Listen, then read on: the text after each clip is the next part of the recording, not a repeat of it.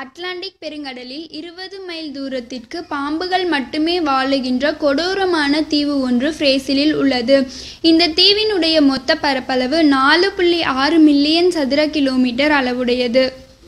இங்கு உலகில் எங்குமில்லாத அளவிற்கு 4000 வகையான பாம்புகள் இருப்பதன் காரணமாக இதற்கு பாம்புகள் தீவு என்ற பெயர் ஏற்பட்டது.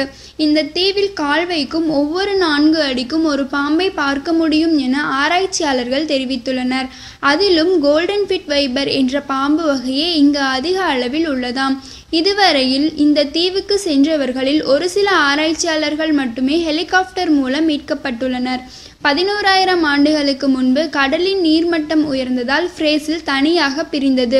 அப்போது அங்கிருந்த பாம்புகள் அனைத்தும் இரை தேடி காட்டுக்குள் சென்றதாக கூறப்படுகிறது.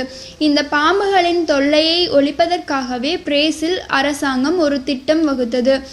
ஒட்டுமொத்த தீவையும் தீயிட்டு கொளுத்திவிட்டு வாழைத்தோட்டங்களை உண்டாக்க வேண்டுமென முடிவு செய்தது.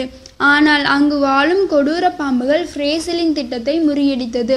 இங்கு வாழும் சில பாம்பு இனங்கள் முற்றிலும் அழிந்துவிட்டதாகவும் சில இனங்கள் அழியக்கூடிய தருவாயில் இருப்பதாகவும் கூறப்படுகிறது. இந்த தீவிற்குள் ஆராய்ச்சி செய்வதற்காக செல்ல வேண்டும் என்றால் சிறப்பு அனுமதி பெற வேண்டும்.